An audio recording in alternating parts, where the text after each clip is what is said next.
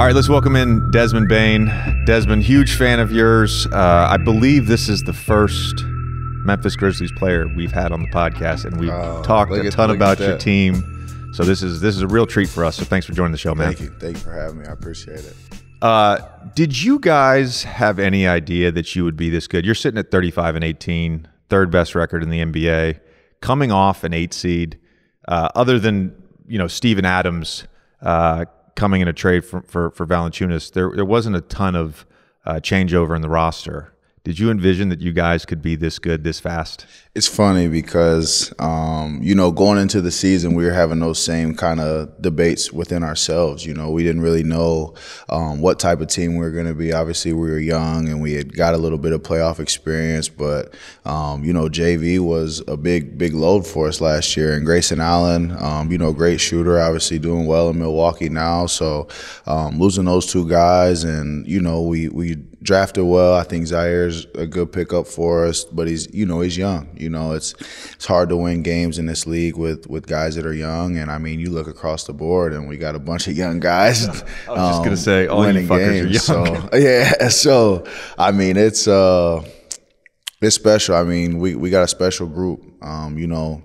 I think it's our culture, our togetherness, our resiliency. Ja Morant's obviously blossomed into a superstar, and we got several guys that have, taken a leap this year. And, we're having a special season, and, it's a special organization. Is there a part of the youth where you're almost like too young to know any better?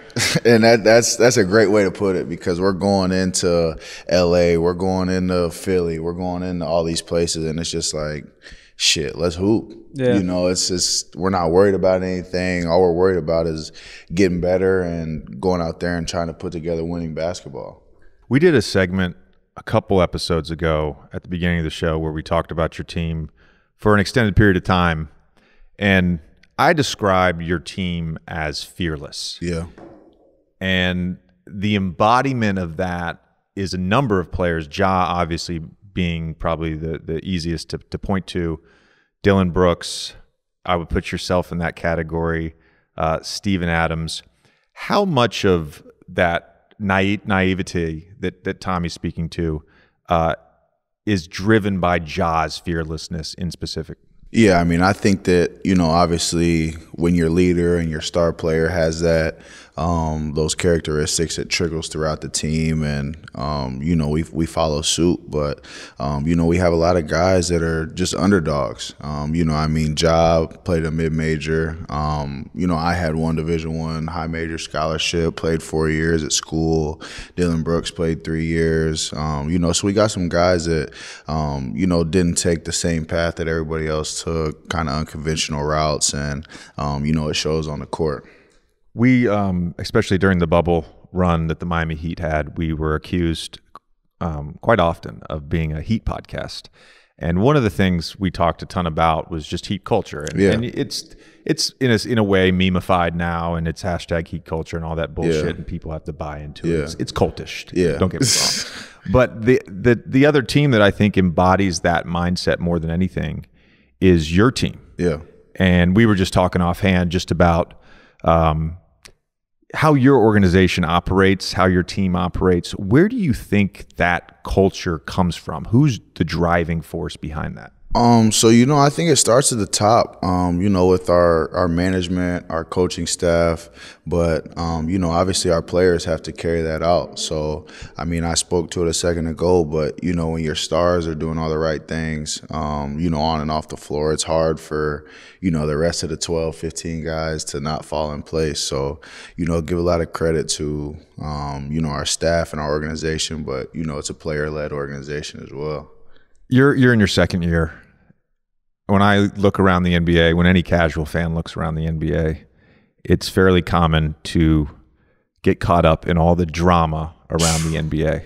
Do you ever think to yourself how lucky you are to have been drafted by the Grizzlies and not have to deal with this so far in your career? It's crazy. I mean, I hear some of the stories that I hear, and doesn't even sound real, given like the locker room that we have, the guys we have. So I mean, to say that I'm thankful to be drafted to the Grizzlies is an understatement. So we're gonna get into your background in a second, but I'm curious. We had Dame on. I think Dame was actually our first guest. We had Dame on last year, and obviously he has a sort of similar mid-major background to Ja and some of the other guys in the team. And he talked about how lucky he was basically to come from that background, because when he got to the league, and even when he started to have a lot of success in the league, he was able to avoid a lot of the bullshit because he had already sort of gotten through it, and he still had kind of a, chip on your shoulder or whatever you want to call it, but he was able to kind of miss a lot of the drama that we're sort of talking about. Do you feel like that, like your guys' collective background, even though it's a little bit different, just by coincidence, that you're all from these places where you, like you mentioned, the underdog factor, like you have almost like a shared bond in a way? Most definitely. And I mean, I think that's why we hit it off so quickly. I mean, we're a young group, but, we won playing games last year on the road, at home, gave Utah a run for their money. I thought we handled ourselves pretty well throughout that series, but I mean, it goes back to the things that we talked about. I mean, just that underdog mentality, always kind of having that chip on your shoulder, feeling like you have to prove somebody, right or wrong.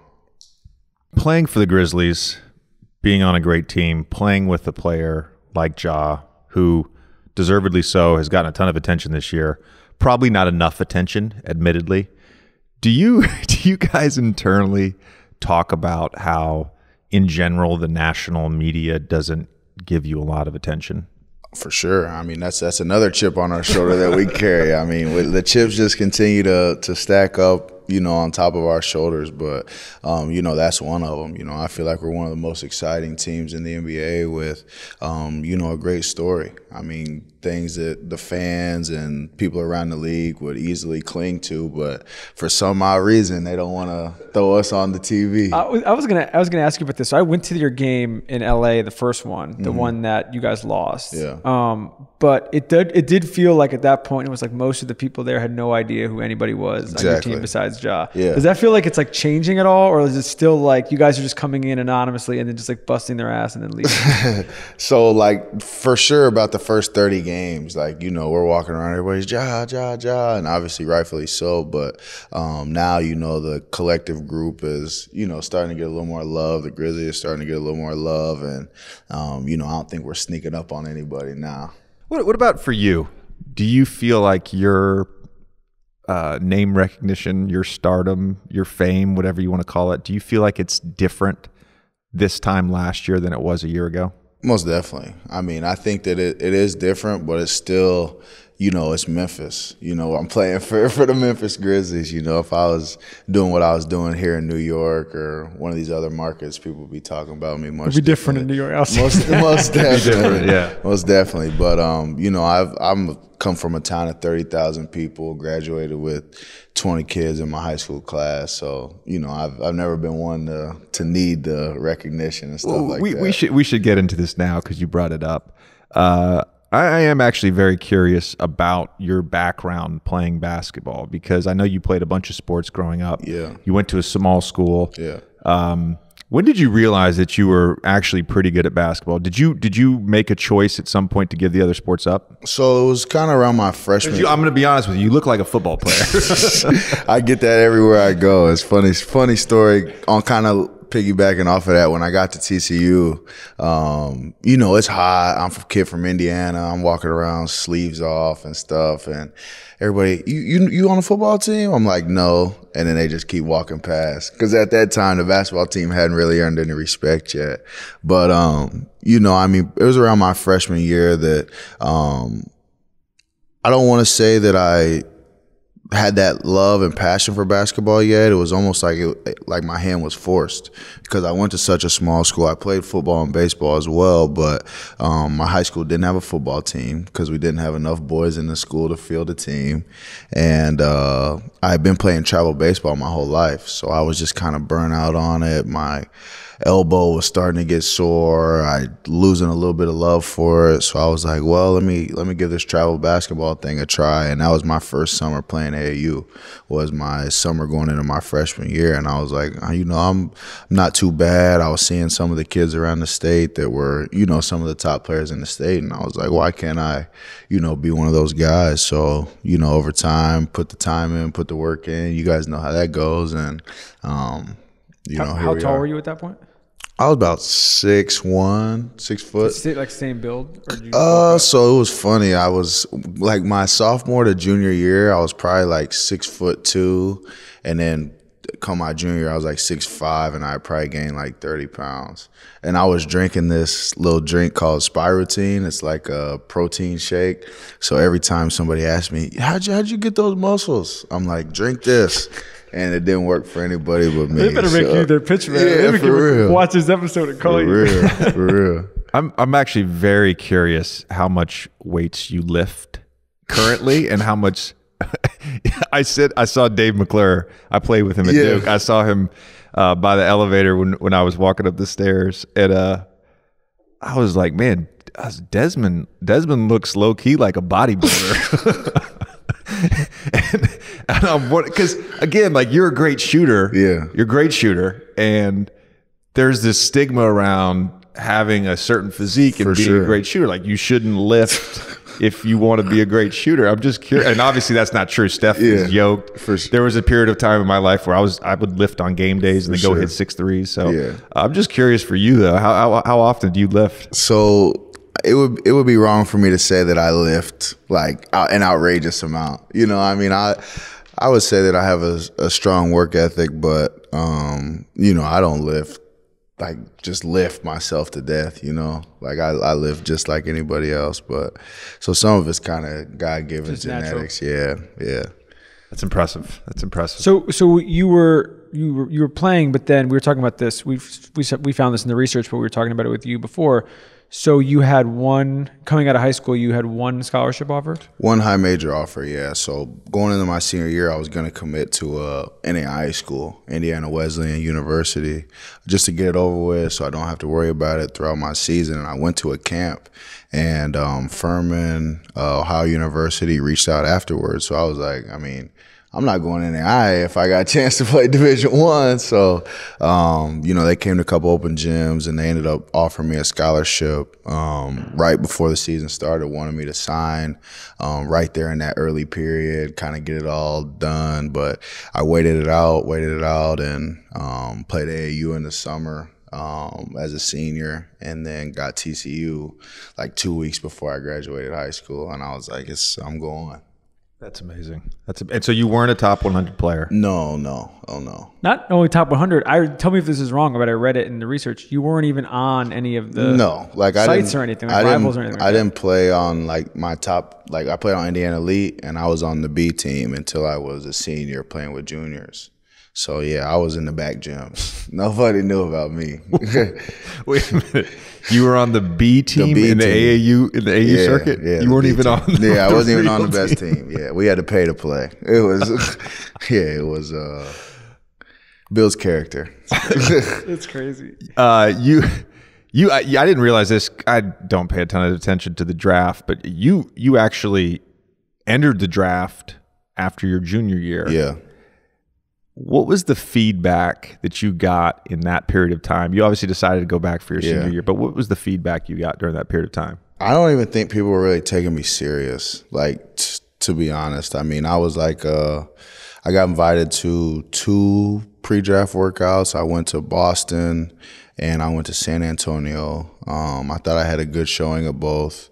But they didn't even really speak to me about coming out of the draft or anything like that. And then I went to a PBC camp, and one Utah Jazz scout told me, like, you need to go back to school. Like, you need to go back to school. And I was like, but I shot 40% from 3 and I'm strong and I can guard. Like, I got a role in the league, blah, blah.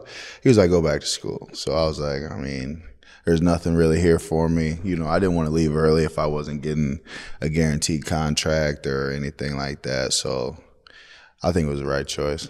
Was that process disheartening? To a degree. Did it motivate you more? Or it did. Definitely did. But it wasn't, you didn't view it as a setback. Definitely not, because I still if I would have came out my junior year, I still think that I would have been able to find a way onto a roster just because of, my character, what I bring to the table as a, player. So I mean, it was more motivating, but it didn't write off my NBA dreams at all. Yeah. Why do you think? What do you think happened senior year that allowed you to go in the first round? I diversified my game. For those first 3 years of college, I was really like a spot up guy, run the floor, energy plays and stuff like that. My last year, I was able to come off of some floppy screens and different type of actions, play with the ball in my hands a little bit. So NBA teams felt a little more comfortable that, I could be more than just a standstill shooter with short arms. That skill development, skill progression, to me, has been very rapid in your NBA career. For sure. I remember playing against you last year, in my last year, and obviously on the scouting report, great shooter, run them off the line, all that stuff. Yeah. But in watching you this year, the ability to play out of pick and rolls and hit pull-up jumpers, I think you're one of the best in the league at attacking closeouts and getting to your dominant hand. You're so strong going right. Your sidestep threes, you use your shot fake better than most young players that I've seen. When did you start feeling comfortable in the NBA as more than just that spot up guy?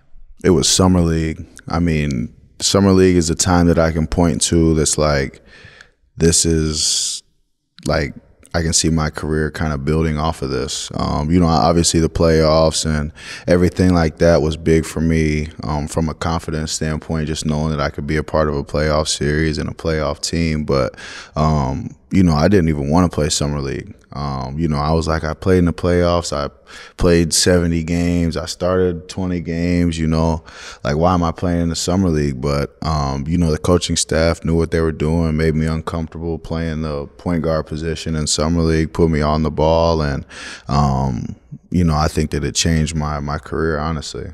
Did you feel like you had a game this year? I mean, just looking even at your game log, like your numbers have been good throughout, but there's definitely been a spike over the last couple months. Did you have a game this year where you felt like you kind of figured it out a little bit? I think it was on the road against Utah. I had been solid up to that point, but that was kind of like my game where I was just doing a little bit of everything, on both ends of the floor. Big win on the road against a good team who was at full strength. And I think from there on out, I just kind of took off. That's a good point, Tommy, because it did feel like early on very solid. Yeah. And then it was like, oh, Desmond Bane had 28. 29, oh, Desmond Bane had 32. Desmond Bane had 25. It was like a night-to-night thing. And you had this run. I talked about this, I don't know when it was. I talked about it on ESPN, but you had like a 10-game stretch or 10 or 11-game stretch when Ja was out, where you were at 23, 5, and 3 on 47, 45, 90 splits, which is just remarkable. So the progression there, I think, is amazing. I do want to go back just for a second and talk about draft, because we always like to bring the draft stuff up with guys, because every draft story is so unique and it's such an important period, important moment in a guy's life. For sure. So you were obviously drafted by the Celtics, and then your rights were traded to Memphis. But can you just kind of take us through that whole process after your senior year, when you kind of had an idea that you would be a first-round pick? What was draft like night and all that stuff? Yeah, I mean, once the interviews started coming is kind of when I started picking up some steam. It was obviously a different year of a pre-draft process just because there were no workouts. The combine was very limited, so teams didn't really get a chance to, get up close and see us, in person, probably as much as they would like to. So I didn't really know how it was going to go. I saw at the beginning of the process, I was like a mid-second round pick. And then as teams started gaining intel and interviews and stuff, I started going up the boards. And, come draft night, some people have me as high as right outside the lottery. So, we felt pretty good about it. We felt good about the teams that were in that range. And, draft night comes, I'll never forget it. I had my whole family in the living room and stuff, and Detroit calls right after Aaron Nesmith goes 14, and we knew Detroit had 16, and they were like, sit tight, we're trying to make it happen. So I was like, oh, like, I'm going 16 to Detroit. We're in there celebrating. 16th pick goes by. We don't get a call. I think it was Isaiah Stewart that goes off the board. And then we had saw that Detroit traded for 19. So we were like, oh, we're going 19, whatever. Obviously didn't take me at 19. They took Redick Bey. And then 21 came, and we knew Philly needed some shooting, didn't know what route they were going to take. Obviously, they took Maxey. And then after that, the picks just started getting traded all around the place. So I was sitting there. I started getting nervous. Every time somebody, like a pick went by, you could just feel like the life in the room getting sucked out. Like, because everybody thought I was going 16 to the Pistons. Like, it's like, okay, like, it's okay, guys. It's going to happen at some point. But, yeah, so I was sitting there sweating, getting anxious. But, I mean, I've said it time and time again. I'm so thankful that, I got drafted to where I did. Do you have we talked to Draymond about this. Do you know every pick? Yeah, I know pretty much everybody that was drafted in front of me. Yeah. This is what I love about just athletes and highly competitive people is, like, dude, you were a first-round pick in the NBA. It's awesome, man. Yeah, like it's an awesome moment. Like, congratulations. Yeah. But inside, there's that turmoil. There's that competitive juice. For sure. For sure. For sure. I want to ask you about sort of the evolving modern high volume 3-point shooter, because in my career, how threes were generated changed. For sure. When I played with Orlando, we were one of the first teams that played 4 out, 1 in. Mm-hmm. Spread pick and roll, Dwight Howard diving down the lane. There was a lot of spot up threes or swings. Yeah. There's not a lot of swings now. No. Teams are trying actively to take away corner threes. For sure. And then it was like Kyle Korver and me, Klay Thompson, Steph running off screens. Then all of a sudden, Steph and Dame and all these guys started shooting 10 threes off the dribble and high pick and rolls a game. Yeah. You're shooting 7 a game at 42%. That's high volume, highly efficient. How do you feel you get most of your shots right now? I know you shoot more than threes, but in terms of getting those bullets out, like shooting those bullets, like how do you generate that? I mean, that was honestly one of my focuses going into the offseason, is just being able to get them off in a multitude of ways. So whether it's transition, I mean, try to find a lot of threes before the defense is set, because, in the half court, teams are going to key on you a little bit more and obviously not allow you to get those off. But, I mean, playing with a guy that's dynamic like Ja, if you don't show him bodies, he's gonna be living in the paint all night. So a lot of times teams will show a little help and then run out hard at 3-point line instead of driving in for the layups or go try to finish over a big. I'll let them fly by and shoot those side step threes. So I get a lot of those, and then we have a few ATOs and things like that I'll get, but try to get a lot of them when the defense aren't set, and then just in the free flow of the game, whatever it may be. Yeah. The balls to take transition dribble up threes. Not many guys have the skill set or really just the freedom to do it. Yeah. And you do that really well. The 2-man game with Steven Adams is really interesting to me too. Yeah. Because you guys have a nice DHO game, a nice dribble handoff game. You also use the throw and go with him, and obviously the pinaways. Yeah. I played with him last year. He's one of the best screeners. Yeah. He's one of the best screeners in the league. For sure. And he's such a great teammate. His job is so thankless to me. I know. It's just he doesn't get enough credit and praise for how good he is at what he does. I know. I mean, you look at the box score and he might have 4 points, 8 rebounds, and, 1 block. But, what he does for us is limitless. He's our connector. He keeps offense going. I mean, playing with a guy that's a great screener like that is a shooter's dream. Know that you're coming off the screen every time and the defender's going to be trailing you to some degree. Is a nice feeling to have. And with my ability to get in the lane and play a little bit more in there, I think it has made us a little more dynamic offensively. Yeah, your ability to, specifically on those pinaways, going to your right hand, curl, and either take it to the basket or shoot your floater. Another thing I've noticed is your ability to relocate. And I think this is really, for any shooter, is such an underappreciated skill. For sure. Because, if you're running a set play and Ja Morant's running a pick and roll, you're standing still. For sure. You're standing still. You're letting that pick and roll happen organically. Ja's obviously surveying the floor. He's reading whatever coverage the big is in, whether they're going over or under. So he's doing that. But the skill for the guy off the ball for sure is figuring out when that help defense comes and what the passing angle is where the passing angle is for Ja to get you the ball. And I think you do this better than any young player in the league. And I'm curious, is that's something that you've learned since you got to the pros, or has that always been an intuitive thing for you on the basketball court?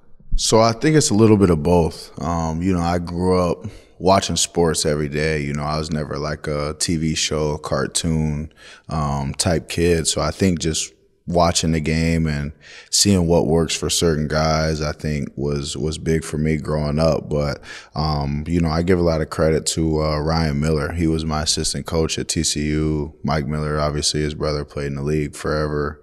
And in the back half of his career, I mean, he was a standstill shooter, a guy that couldn't really create shots on his own. So he had to learn how to play off of stars and guys like that. And Coach Miller, originally was telling me that if I got an opportunity in the NBA, that's probably what my role would look like. So we spent a lot of time, learning the nuances of that type of stuff, playing off the ball and how to be effective and efficient off the ball.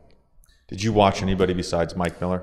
Were there players that you tried he had me watching emulate? He had me watching, like that going into my senior year at college, like that's all he showed me was like you flying off of screens and some of the stuff that you were doing at Duke and some of the stuff you were doing in the pros. So, but I can't do that stuff. Like where he just taking off running, shooting the ball, falling out of bounds, like shooting on the turn, like turn. Like jumping 4 feet in the air and letting it go. That's just not me. But are you guys? So we were talking about this before.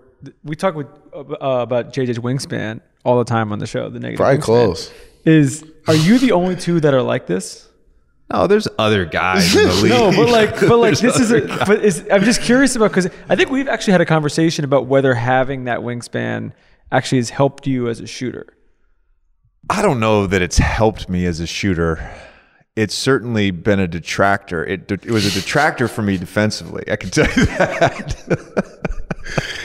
No, it's what like so. I think my wingspan that I got measured at the combine, I was 6'4" barefoot, and I had a 6'2.5" or 6'2 3/4" wingspan or something like that. Yeah. And that didn't change during my career. That stayed the same. That stays forever. That stays forever. That's just my body. Yeah. You're obviously a little taller than me, but do you ever feel that is a negative for you on the court? I mean, there's times, like, especially when I'm guarding bigger wings, like guarding Tobias Harris and guys like that. I mean, we were just playing against him last night, so I'm using him as a reference. You really got to be locked into the game plan, do your work early. Because, if those guys get to a spot that they like on the floor, there's pretty much nothing I can do. Yeah. I can stretch my little arms as far as I want to, but he's 6'9" or whatever. So just things like that. That's about it. I think what makes it worse for you is that you're so jacked too. I know, for real. It's like a visual. It makes it look really like it's really everybody. I've been getting that since school. When I first got here, Ja was calling me T-Rex. Yeah, I get that a lot. Has there been another jacked shooter like this? Ooh, that's a good question. Really good question. I don't know. Yeah. I don't know of any. I don't know. They're kind of like specialists or like shooters. I don't know. So you talked about the the summer league from this past summer, and how that was sort of an eye-opening moment in terms of what you were capable of doing at this level, and then that's obviously translated into this season. And you're young in your career, and this is a great question to ask you 10 years from now, and I hope your game has evolved where this question doesn't get asked, but do you get upset that the other parts of your game and your other skills, all the things we've talked about, don't get appreciated as much because you're such a good shooter? Or because maybe that's your reputation? For sure. Like I came into the league and everybody was saying 3-and-D, and I mean, I still, hear that quite a bit. Like, he's a good shooter. He plays hard on defense.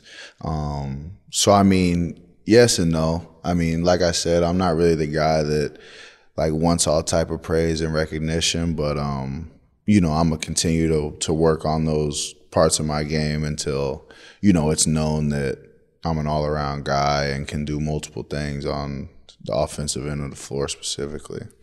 Did you have a welcome to the league moment with you? I mean, it was probably last year when we played the Lakers.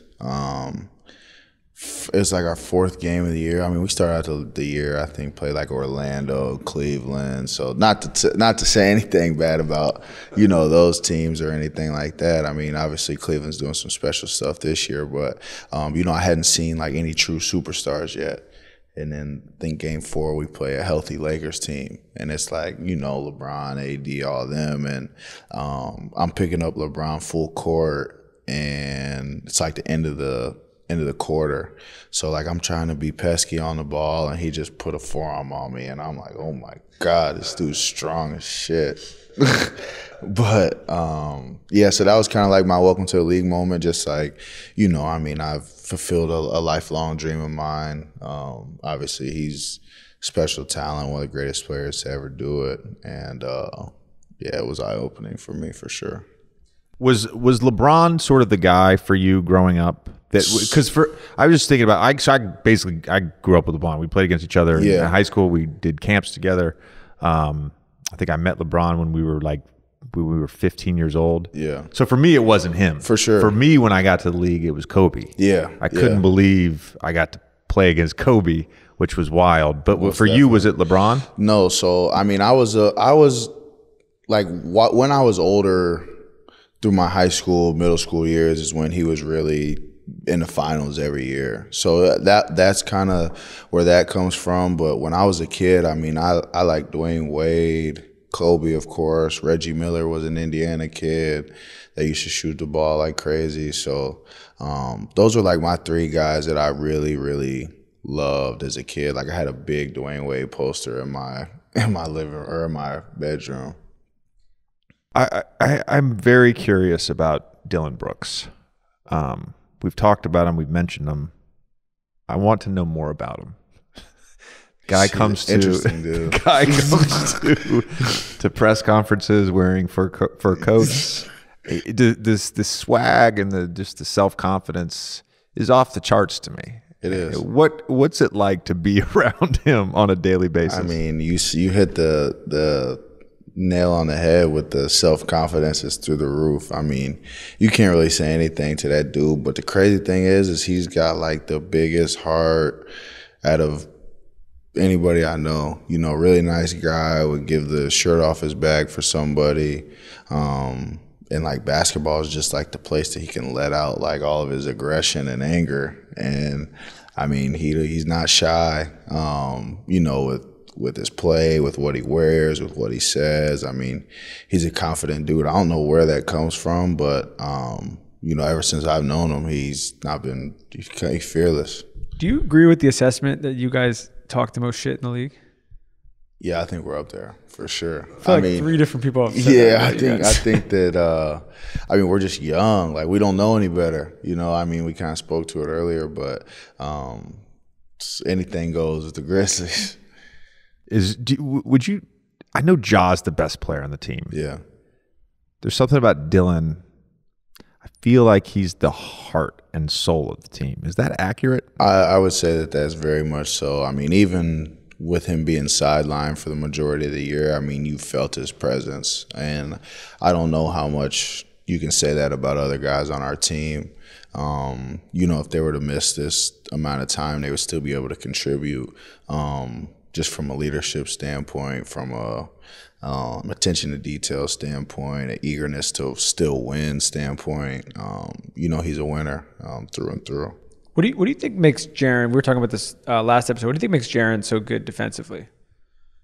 He doesn't care. I mean, I think that as a big man that protects the rim, you got to be fearless. When anybody's driving in there, being willing to be that guy that's rotating, and you may end up on the wrong side of a poster every now and then, or pick up a foul or whatever the case may be. I mean, he's going for everything, and obviously he has great ability to move for a guy that's 7 foot and can switch out on to different guys and guard the perimeter, guard wings, guard bigs. I mean, he's versatile on the defensive end. He's special talent for sure. Hey guys, we all spend time shaving our face to look nice, but when you need to take things to the next level, there's a much more important part of our body that needs some attention. Our privates. Our sponsors at Manscaped are here to save your balls this year. So join the 4 million men worldwide who trust Manscaped with our exclusive offer. Go to manscaped.com and use code JJ for 20% off and free shipping. Take your package to the next level with their Performance Package 4.0 and brand new Ultra Premium Body Wash. Yep, inside the Performance Package 4.0, you'll find the Signature Lawnmower 4.0. This electric trimmer is designed to trim hair on loose skin. The advanced skin-safe technology reduces cuts and nicks to keep your balls safe. The package also includes the Crop Preserver and Crop Reviver, 2 unique formulations that take care of the smelliest part of your body. The Manscaped Ultra Premium Trademark Body Wash and their Shed Travel Bag and Anti-Chafing Boxer Briefs. I've tried the body wash as well, and it smells great. So kick discomfort and poor hygiene to the curb this year and use the best tools for the job. Get 20% off and free shipping with the code JJ at manscaped.com. That's 20% off with free shipping at manscaped.com and use code JJ. It's new year, new pubes in 2022 with Manscaped. Hey y'all, I think it's time we get serious about sleeping. We all need it, right? So why not do it the right way? No matter what kind of topper or blanket you have on your bed, if you're sleeping on a terrible mattress, your sleep will be terrible as well. That's why I recommend sleeping on a Purple mattress. Only Purple mattresses have the Gel Flex Grid. It's a super stretchy, ultra squishy material that adapts and flexes around pressure points and doesn't retain heat. The Gel Flex Grid is amazingly supportive for your back and legs while cushioning your shoulders, neck, and hips, no matter how you sleep. You'll never have that I'm stuck feeling you get with memory foam, because unlike memory foam, which remembers everything, Purple mattresses bounce back as you move and shift. Plus, you can try your Purple mattress risk-free with free shipping and returns. Financing is available too. I have one of these, and sleeping on a Purple mattress really is a game changer. So remember, getting a great night's sleep starts with having a great mattress. Get a Purple mattress. Go to purple.com/JJ and use code JJ. For a limited time, you can get 10% off any order of $200 or more. That's purple.com/JJ, code JJ for 10% off any order of $200 or more. One last time, purple.com/JJ, promo code JJ, terms apply. It's no secret that cryptocurrency may represent the future of money. It's one of the most exciting investment opportunities to come around for some time. But what about taxes? Well, with an Alto Crypto IRA, you can trade crypto like Bitcoin and avoid or defer the taxes. Trade all you want without the tax headache. You can create an account in just a few minutes with no setup charges and enjoy secure trading 24/7 through Alto's integration with Coinbase. Yep, Alto has industry-leading security to keep your mind at ease and multiple ways to fund your account, such as making a cash contribution, transferring cash from an existing IRA, or utilizing a rollover from an old 401k. So, are you ready to take your investments to the next level? Diversify like the pros and trade without tax headaches. Open an Alto Crypto IRA with as little as $10. Just go to altoira.com/3. That's ALTOIRA.com/3, 3 spelled out, THREE. Start investing in cryptocurrency today. Go to altoira.com/3. Confidence, swagger, fearlessness, that word has come up a bunch. This is probably a stupid question, but do you guys see yourselves as championship contenders this season? For sure. You do. For sure. I mean, we're the type of organization that's not really, I mean, we're young, you know, so we're not like those teams that have been building for 7-8 years trying to make a run at this thing. But I mean, to say that we couldn't do it this year and the coming years, I think is dumb. You know, I mean, yeah, given what we've done. I agree with you. I agree. And so much of the playoffs is about matchups. Were there any lessons or takeaways that you had from playing the number 1 seed, the Jazz, last year in the playoffs? I mean, they've been there before. I mean, you could tell. I mean, we go into their place and we beat them game 1, and you know, it's like it didn't shake them. You know, not at all. I mean, getting a game on somebody else's home floor is key in any playoff series, and we did it early, and we did it. You know, we threw a punch. We thought it was like, we're here, you know, and I mean, they bounced back and beat us the next 4 games. So, yeah, I mean, I think that experience is huge, and I mean, we got it. I mean, obviously, only play 1 series, but I think that it'll do wonders for us this year and in the coming years. We were talking earlier about in regards to the sort of the championship contention, about you guys playing up to your competition, and maybe that's not the right word anymore because of where you are, but you know, you've beaten Brooklyn, you've beaten Phoenix, you've beaten Golden State twice, I think. Do you feel like, and this might get back to sort of the confidence and the not really giving a fuck, but like, do you feel like you guys get up for those games even more so than you would for sort of a normal game because you have that chip? Most definitely. I mean, I think that, you know, given a young team, that's kind of part of like what you go through. I mean, obviously, they say play down to the level of competition or rise for the big games. I think that last year specifically, we did that a lot, but this year I see a different maturity about our group just coming out and handling business. I mean, we've had guys in and out of the lineup, obviously with COVID and injuries, and coach goes out, you know, but you know, we stayed professional all year long, and I think it's a testament to our guys and how we've matured.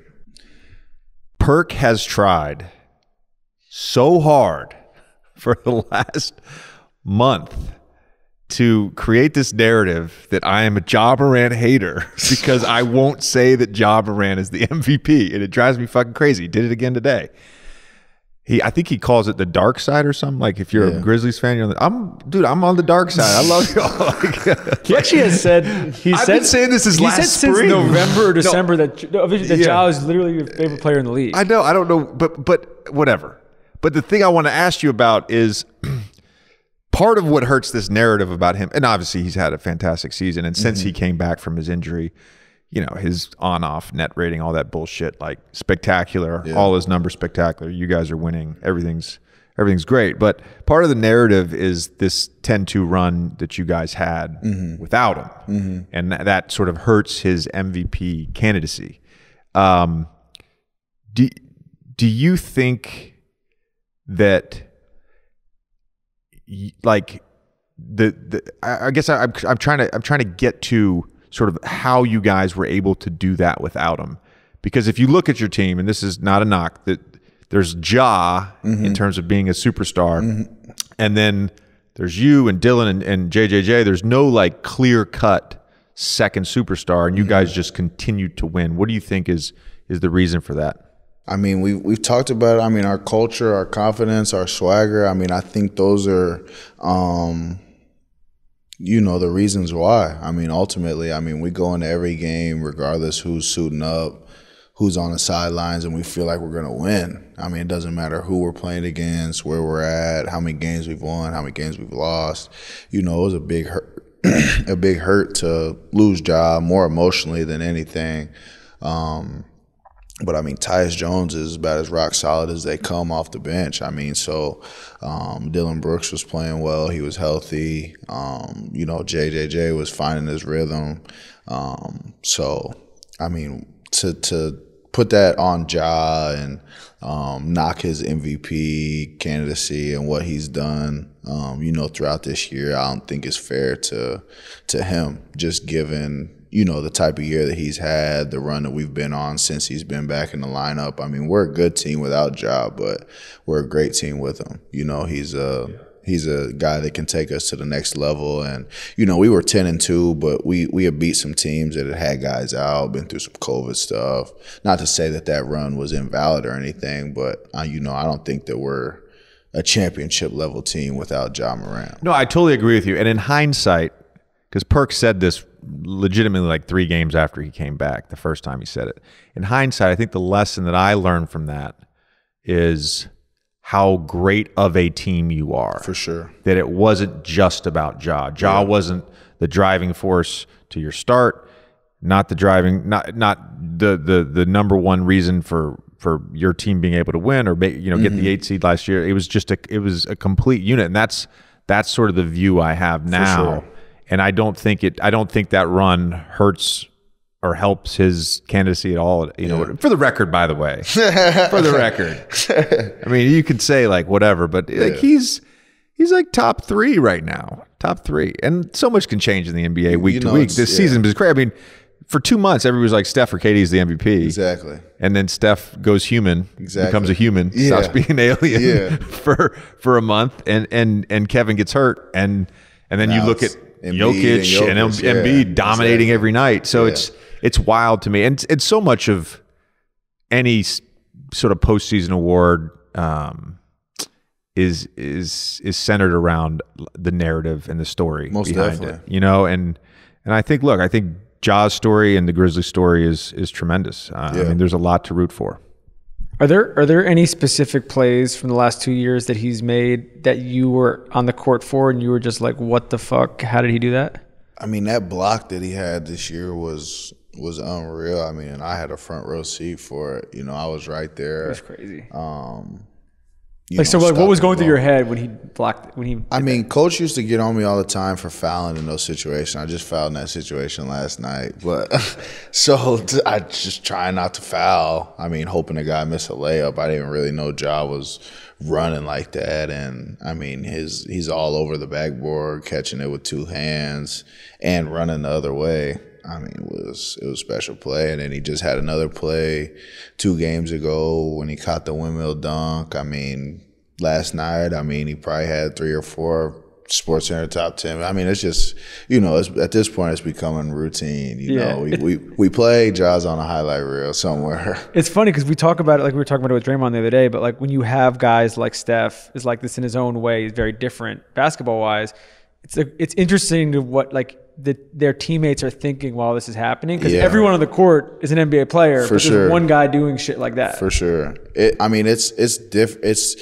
It's not fair to say that it's like normal, because it's definitely not, but we see it so much. It's just like, that's just Ja. Like, that's who we know Ja as. And then when we go on the road and you hear the oohs and ahs and you see the way that these other players talk about him, you really get an appreciation for how special he really is. Like, there's nobody in the league that's, doing stuff like him. He's like a mix of like healthy Derrick Rose and AI. Like, he's one in his own. Yeah.